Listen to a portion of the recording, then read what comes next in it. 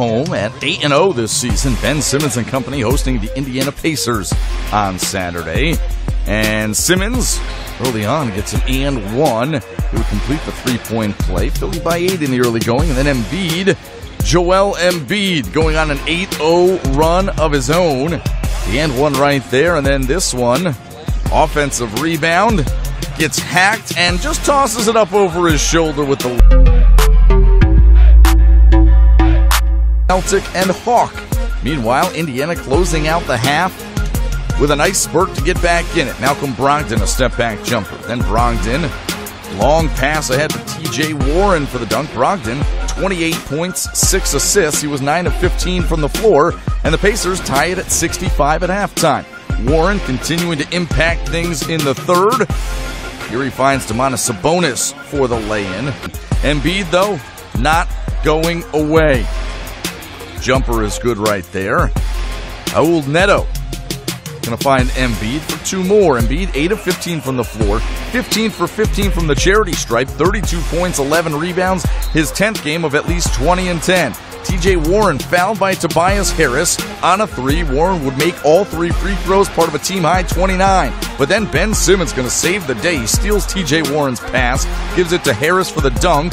Simmons, another steal with Philly up by 1. And Simmons had 3 steals in the final 13.9 seconds as he saves it to Embiid. Simmons also had 15 points and 13 assists.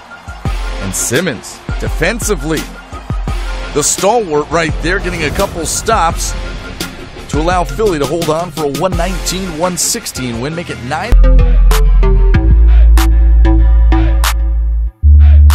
Milwaukee Bucks have won 10 straight games, their longest winning streak since the 85-86 season, looking to make it 11 straight against Charlotte on Saturday. And Giannis Antetokounmpo just making his way into the paint with the greatest of ease.